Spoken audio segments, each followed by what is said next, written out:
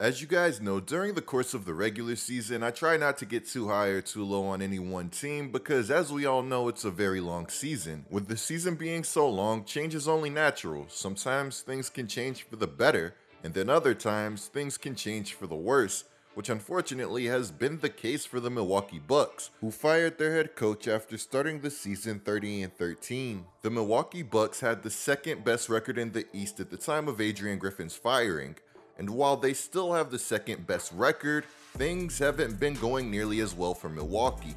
Since the firing of Adrian Griffin, the Milwaukee Bucks have gone a pedestrian 17-17. And to make matters worse, that record doesn't tell the full story of how bad that things have gotten in Milwaukee. This Bucks team has Damian Lillard, Giannis Antetokounmpo, Chris Middleton, and Brook Lopez. This team should be winning as they dominate teams inside while demoralizing them as they hit threes from the other side of the court that just don't make any sense.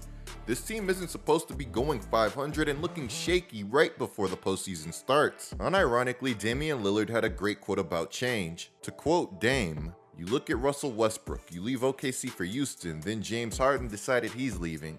Now Russ is traded to DC, and then you get traded from DC to the Lakers. Now you're on your fourth team in 4 years, and in your second year on the team, everybody is talking about how they should trade you. Now you're coming off of the bench. This dude is a Hall of Famer, an MVP. It's an example that the grass isn't always greener." So far, the grass hasn't been looking greener for Damian Lillard and this Milwaukee Bucks squad, despite me trying to give Doc his flowers just a handful of videos ago. Guys, we have to talk about what in the world has been going on in Milwaukee, but before we go any further, we have to get a word from today's sponsor. Going to events with family and friends has produced some irreplaceable memories for me. I really can't overstate how much I love to attend live events. Now, while I do love going to events, the ticket buying process can be a real pain. This is where Game Time comes in. Game Time is the fast and easy way to buy tickets for all of the sports, music, comedy, and theater events near you. Guys, Game Time is amazing. They have great last-minute deals which are offered even an hour after an event starts. They have all-in prices, and they have their lowest price guarantee, which is clutch if you're like me and you're just out there trying to find the best deal possible. In fact, Game Time wants you to get the best deal so bad that if you find tickets in the same section and row for less, Game Time will credit you 110% of the difference. Guys, take the guesswork out of buying tickets and use Game Time. Download the Game Time app, create an account, and use code COOP for $20 off of your first purchase. Terms apply.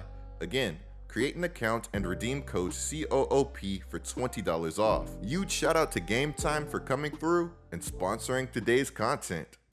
The Milwaukee Bucks being 17-17 since the firing of Adrian Griffin is an unmitigated disaster. And as I said earlier in this video, unfortunately, their record since the firing doesn't come close to telling the full story of how woeful that this team has been. While the Bucks have been 1-5 in their last 6, and that's bad enough, to get an idea of how bad that things have gotten for this team, you have to look at who their last 3 L's have come against. Tuesday, April 2nd, the Bucks would fall 117-113 to the Washington Wizards, who are not only the second worst team in the Eastern Conference, but they are also the second worst team in the entire NBA. The Wizards' 15 wins this season only trails the Detroit Pistons, who only have 13. And we all know exactly how bad Detroit has been this season. The Detroit Pistons are the same team that lost 28 straight games this season. That is not hyperbole. The Wizards being that close to this squad in wins should tell you everything that you really need to know about this situation. Against the Bucks, the Wizards would start a lineup that consisted of Anthony Gill, Marvin Bagley III, Corey Kispert, Denny Avdia, and Jordan Poole. For crying out loud, Kyle Kuzma and Tyus Jones didn't even play.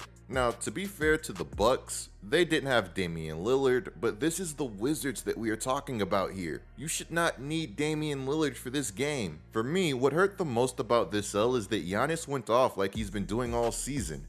He had a 35-point, 15 rebound, and 10 assist triple-double. He went 15 of 21 from the field, but still this would not be enough to beat the Wizards. Nobody in Washington had a chance of stopping Giannis, and what does this team do? It chucks up 48 threes and only hits 11 of them. In part, Giannis would blame this loss on the team's transition defense, saying that we didn't do a good enough job to get back, even at the end. And Giannis is right, as this play right here summed up the entire game for the Milwaukee Bucks. The Bucks would cut the lead to 2 with 11 seconds left, but somehow Anthony Gill gets wide open behind the defense, but he blows the layup. And of course, nobody else on the Bucks team gets back. Gill puts it back in, and basically that's the game. The Bucks got an absolute gift there at the end, but they just didn't want it bad enough. While Giannis would blame this cell partially on transition defense, Doc Rivers would in part blame the travel staff. To quote Doc, "You know, it's funny, I've actually been sitting back and watching everything, not just our players, but our travel crew also. Everything. And I've made a lot of notes. I will say that, I won't share that. But we don't bring the necessary professionalism or seriousness on the road. And that's something that we can fix. And that's something that we're going to have to fix." And just when you think that this response is pure satire, it gets even better when Doc would readdress his concerns with the team staff after a follow-up question would be asked. To continue quoting him, "I'm looking at the long run too. It's not just for now. We've got to be a better road team. If we're not, we're doing something wrong. As a coaching staff, we have to figure out what we need to do different as far as practices and training. As a travel staff, not talking players, we have to do something different there too, because something's missing and everybody seems happy, you know, except for me after a game. So I just think that we're doing something wrong and we need to figure that out." Imagine that you're an equipment manager and you're doing an unbelievable job at your job. And the next thing you know, you find out that your job is in jeopardy because Doc threw you under the bus. I mean, it's already bad enough that you got called out by Giannis earlier this year, so this Doc stuff could really be the icing on the cake for you, because at this point, it's like, what are you doing? In all seriousness, those comments about the equipment manager are pure jokes and nothing that would really move me. Now, what would move me is what Doc said about this team's overall level of professionalism. For the Bucks, there's a chance that their hunger just isn't there anymore. So how would the Bucks follow up their traumatizing L against the Wizards with the Grizzlies up next on the schedule? Well, they would follow it up with another L. The Bucks would lose to the Grizzlies 111-101. This game, the Grizzlies started a lineup consisting of Scottie Pippen Jr., Luke Kennard, Trey Jemison, Gigi Jackson, and Jaren Jackson Jr. The Grizzlies, while being better than the Wizards, are currently 27-50 and destroyed by injury. Their record effectively makes them one of the worst teams in the Western Conference. If things weren't already bad enough in Milwaukee, Giannis has been battling a hamstring issue which clearly bothered him against the Grizzlies. In fact, against the Grizzlies, there was a moment where Giannis would grab his leg in pain, but Giannis would keep playing. To which Doc would say after the game that he wishes that he had taken him out because it looked like he was running on fumes. It's really noble of Giannis to play through injury in an effort to get his team out of a funk just before the postseason begins. But at the same time, this team absolutely needs you to be 100% if you are Giannis. That is, if the Bucks want to have a chance to win anything. Unironically, this team will also need Damian Lillard to be 100%. I know that Damian Lillard has caught some flack after watching his numbers drop from 32.2 points per game to 24.4 this year, but his impact has been huge for this Bucks team that hasn't been able to win without him. With no Dame, the Bucks have gone an ugly 1-7. Now, while Dame has seen his numbers drop this season, he's still been the same Dame, he's just in a new role. When Giannis doesn't play, Dame is averaging 32.3 points, 8.3 assists, and 4 rebounds. I know that these numbers only come from a 6-game sample size in Milwaukee, but we have an entire career from Dame that backs up my point that Dame is that guy. So with no Giannis, Dame would return to the Bucks lineup against the Raptors, who are currently 24-53. Surely this game would just have to be the game where the Milwaukee Bucks got everything back on track, right?